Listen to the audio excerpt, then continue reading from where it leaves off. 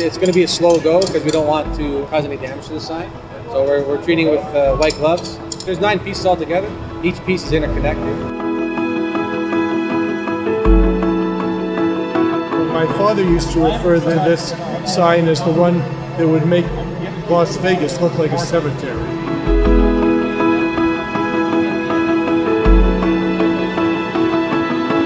It has 21,000 light bulbs in it. It was sequenced, so lights were going on, lights were going off, until about 11 o'clock at night, because people across the street still had to sleep. From here it'll go to our manufacturing plant in Aurelia. We'll check it for safety, for the internal structure. After that, I'll go up to the Mirvish Theater. That will be in 2018. It's going back up, the same finish it has now. We're not going to repaint it, but it will get a clear coat to protect it.